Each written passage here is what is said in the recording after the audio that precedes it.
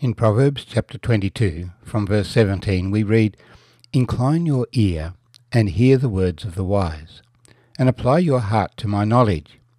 For it is a pleasant thing if you keep them within you. Let them all be fixed upon your lips, so that your trust may be in the Lord. I have instructed you today, even you. Have I not written to you excellent things, of counsels and knowledge, that I may make you know the certainty of the words of truth, that you may answer words of truth to those who send to you? Do not rob the poor because he is poor, nor oppress the afflicted at the gate, for the Lord will plead their cause, and plunder the soul of those who plunder them."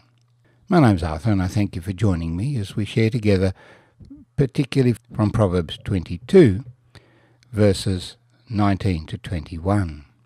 "So that your trust may be in the Lord, I have instructed you today, even you." And these instructions are written down. Verse 18 says, "Let them all be fixed upon your lips." That is, if we are going to take heed to these things, we need to talk about them. We need to discuss them. It's all very nice to sit at home and read your Bible or to listen to somebody who preaches.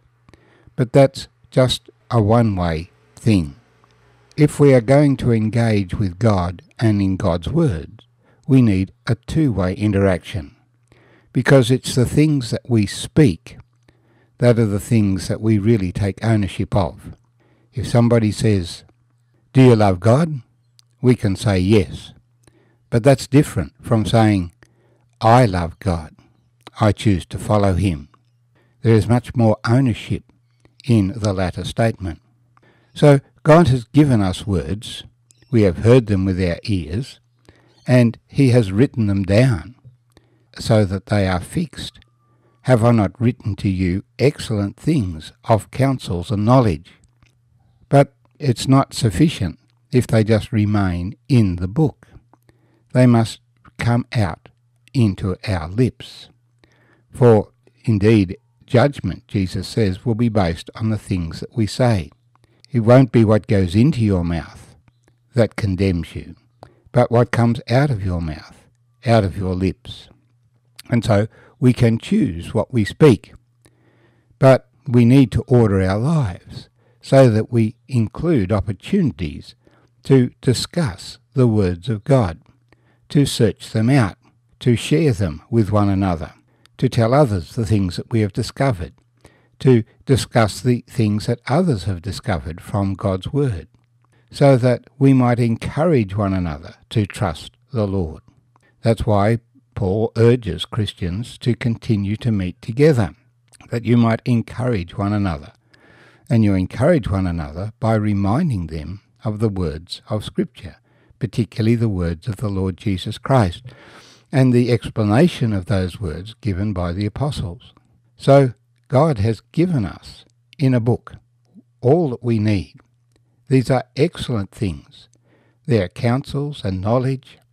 There's the examples of godly men and the examples of wicked men.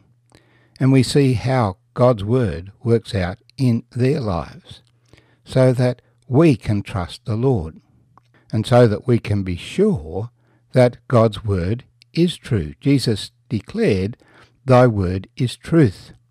And he lived his life on the basis of the words that were recorded in the Old Testament, and added to those words when he said, "You have heard that it was said, but I say unto you." And he lifted the bar. So instead of the bar being, "You shall not murder," the bar is now, "You shall not speak evil and curse your brother." Because words have power. Wholesome words are words of healing, encouragement, of blessing.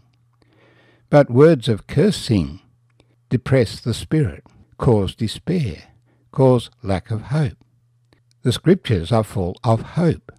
The end of the Old Testament is talking about the coming of the Lord Jesus Christ, and the end of the New Testament in the book of Revelation. Jesus says, "Surely I am coming quickly. We have to look forward to the future, not to be overwhelmed by the present. But if we don't have a hope for the future, then we will despair at times for the present. Why are so many people committing suicide in Australia, particularly young people? Because they have not been given a hope for the future. They have just been hearing negative things. They've been cursed. They've been criticised. They've been complained about. And they are made to feel worthless. But nobody is worthless. We are all valuable. God loves every one of us and desires a relationship with us. But if nobody has introduced us to the Lord Jesus, then we may be oblivious of that, and then we will despair. God has given us His word. It's in the book, but someone must tell us. And we are that someone with respect to other people. So, apply your heart to my knowledge. It is a pleasant thing to keep them with you.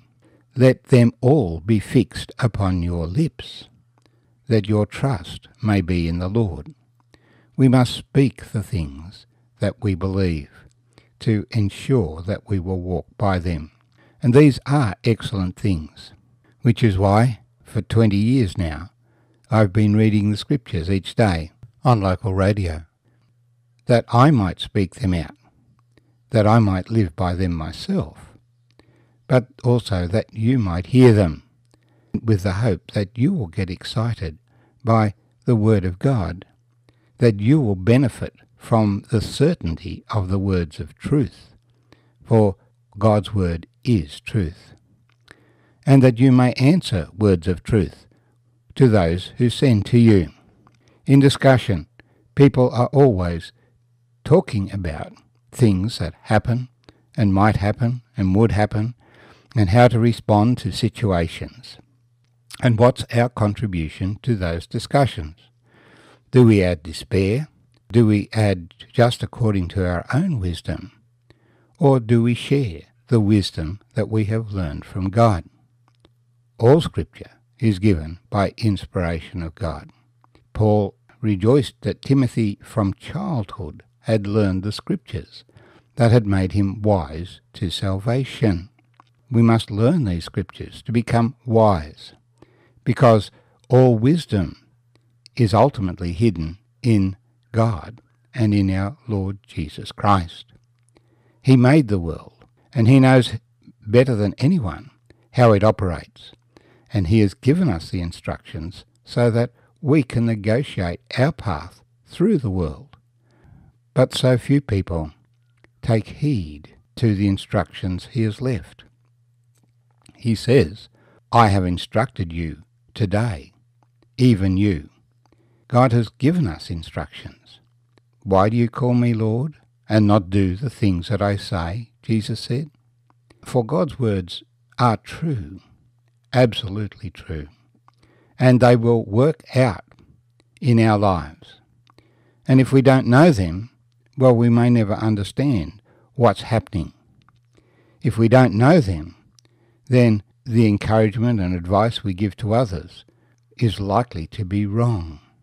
Of course, our culture and our society has heard the Word of God in the past, and so, to a certain degree, the things that our society says are words of truth, because they have been derived from the words of truth of God.